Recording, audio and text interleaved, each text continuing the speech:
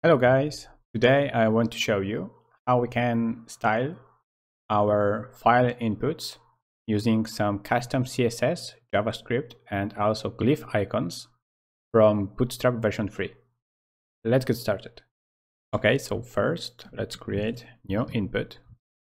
So we will use input tag and after this type attribute and assign value of file to it. And let's close the tag. Now we can save and refresh, and we can see default file input, which is very ugly. If we hover over this file input, we don't have any indication we are hovering it. Only the border is blinking. If we click it, the many pop-ups where we can choose some files we want to upload, for example this one. And after choosing the file, we have the name of the file. Styling file input itself is pretty hard. So to make it look better, we will use label tag. To bind label with file input, we have to use ID attribute. So let's type ID and assign to it some name. In my case, it will be file-input. Now let's create a new label. It doesn't matter, it will be above or under file input. Let's type it under the file input. So we use label tag. And after this, we have to use for attribute and assign to it the same value as the ID value. So it will be file-input. And let's close the tag. So the value of the ID attribute must be exactly the same as the value of the for attribute.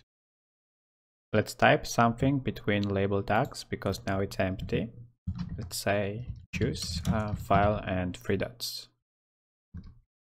Okay, so let's check how it looks now. Refresh and well, it still looks bad. But now if we click choose a file label, the menu appears too because we bound the file input with this label. Since label trigger exactly the same event as the file input, we don't need to see it anymore. So let's go and hide this ugly file input. I have linked style sheets before, you can see it in the line 8. So let's jump to this file. And now we want to style the input. And now let's use ID selector, and the ID was file input, I believe. And now to hide it, we want to use display property and set it to none. Let's save it, refresh. And as you can see, the file input disappeared. And if we click the choose a file, the menu opens up. So now let's style a little bit our label to make it look like a button. To select label, we will use our file input.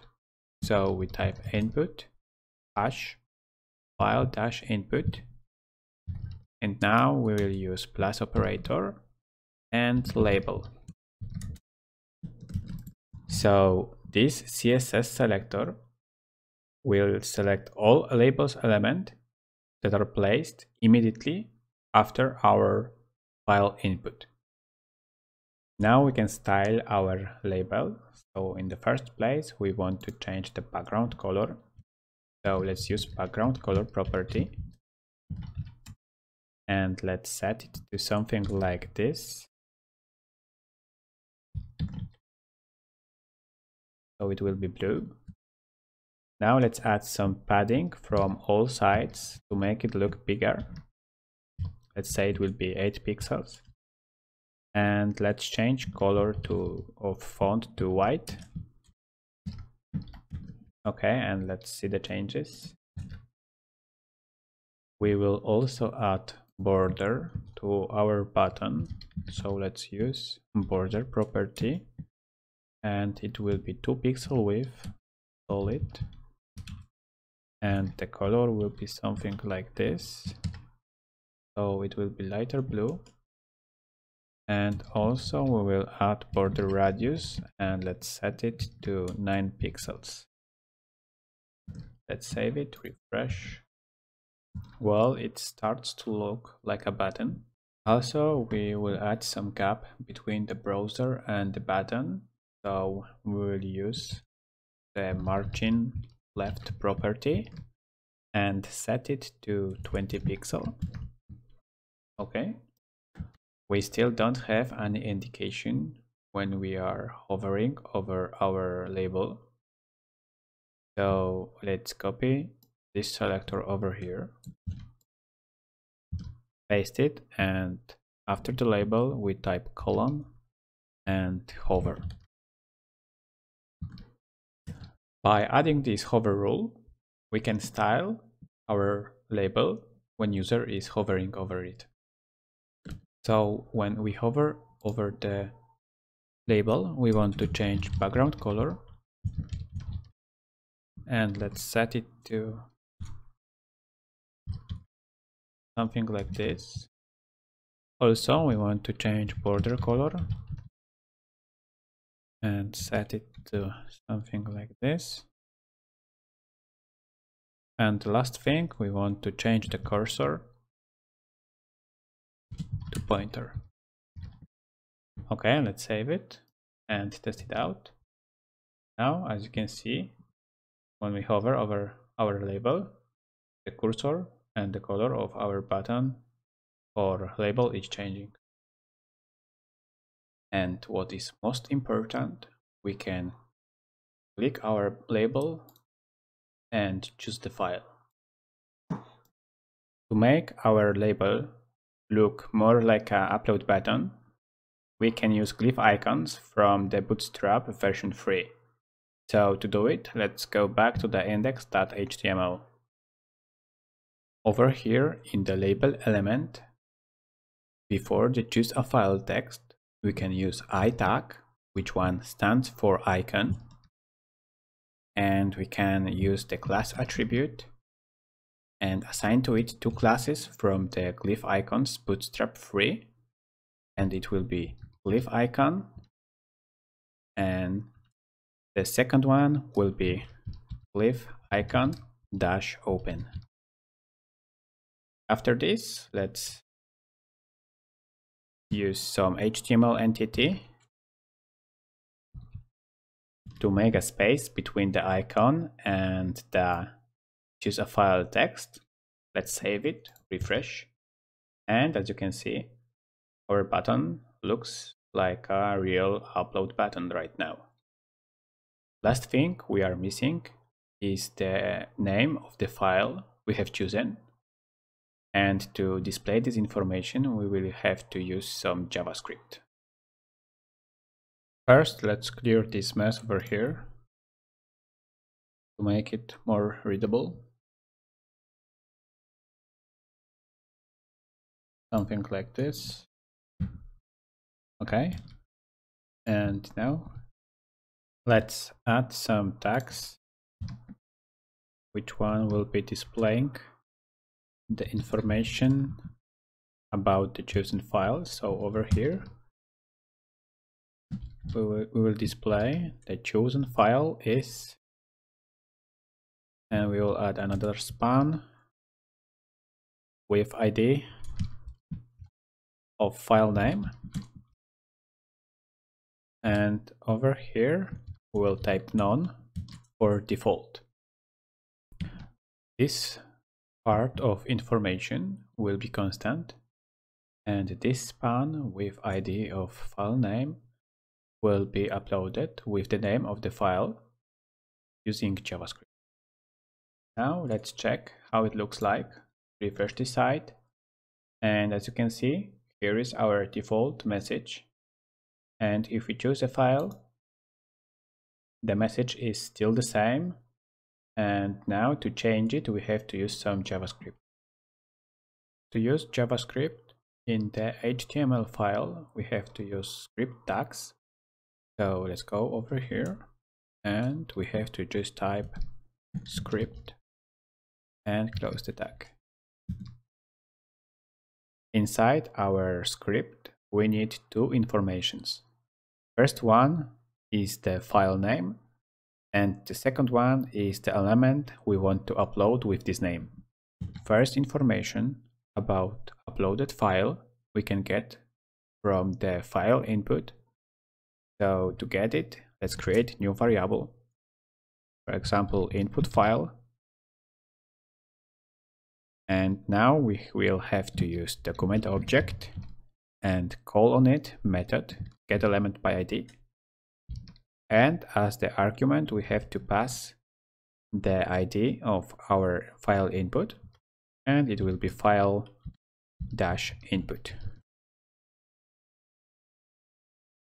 Second information is the field we want to upload. We want to upload our span with ID file name. So we will do exactly the same. So we create new variable, let's say file name field. We use document object and we are calling method getElementId. And the argument will be ID of our span. So it will be file name. Finally, we have to add event listener to our file input. So we have to use our input file variable.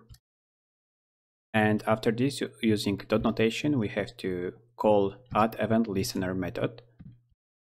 And as the first argument of this method, we will pass event type, and it will be change event.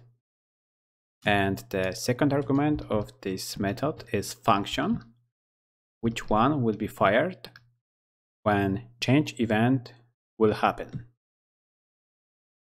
We also have to pass the event to this function, which one will have the information about the target. In our case, it will be file input. Now let's create new variable. Let's say uploaded file name. And now to get the name of the file, we have to use event object, which one have the target property. And inside this target property, we have the array of all uploaded files. So we use the name of this array, and between square brackets, we pass the 0 because we want the name of the first element. And every element of this array has the name property, which one holds the name of the file. So now we have the name of the uploaded file inside uploaded file name variable. Now we have to change the text content of our span element with the name of our file. So we have to use the file name field variable, which one holds the reference to our span. And to upload the content of this span, we have to use text content property and assign to it value from uploaded file name variable. So basically, every time we upload some file, we will also change the text of our span element. Let's go and test it out. As you can see, there is default message that there is no any file selected. So let's go and upload one. Let's say this one. And as you can see, the name of the file has been uploaded. If we change it to another file, let's say this one, the name of the file is also uploaded. Okay guys, this is all for today. Thank you for watching. I hope you now know how to style your upload buttons, and see you next time in the next video.